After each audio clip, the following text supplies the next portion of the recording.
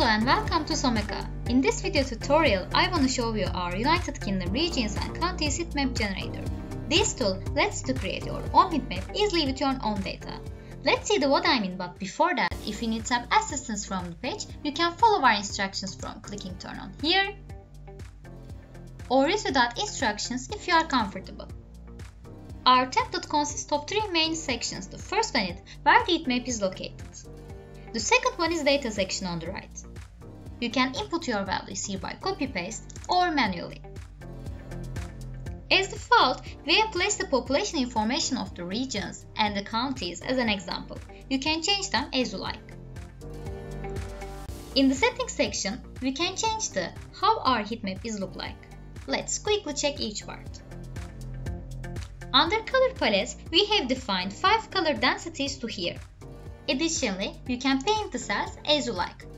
Click one of the cells, go to Home tab and change it from this box. Data range is where we define our value limits. If your value falls into the first range in here, it will be painted the first color in here. Quite straightforward. In color and legend settings part, you can change the color of backgrounds, region border and no value color. Also, if you do not have data for some counties or regions, or when the data is not range of the limitations, you can paint them gray, for example. About legend display, you may want to show or hide the legend information on the heatmap. It's your choice. You can change it from this drop-down. Last part is about text settings on the heatmap. No text, display just colors. You won't see anything on the heatmap. And when you click Country Names, you will see the names on the heatmap. And when you click Display Text, you will see your text bar on the heatmap.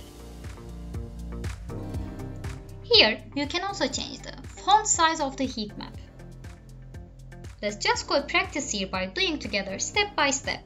I'm just gonna go add the Excel workbook that I have been working on. Actually, I've sorted them alphabetically.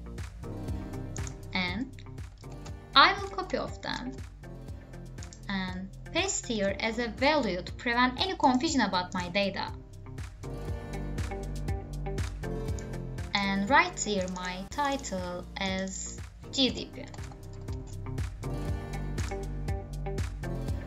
After putting data, I should define my value limits.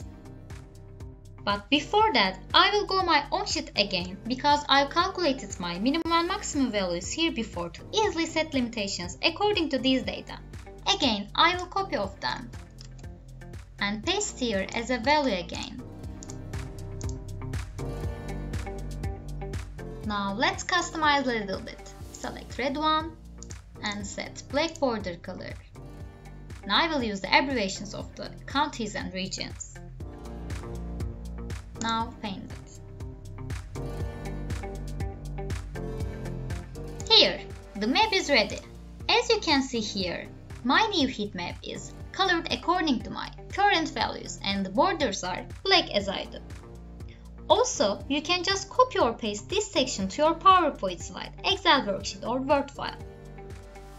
And you have a button here that says Export as a PDF. And when I click on that, you can see the final view of the heat map for your reports or slides, because it's a printable.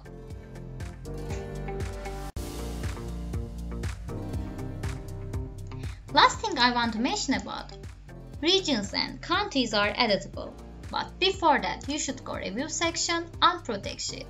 You will be warned like this and write here your password. About password you will receive via email after download process. Now, I can move aside, resize it, and color blue for example. Also, you can just copy this shape to your presentations. That's all. Here is a ready-to-use, useful United Kingdom heatmap generator.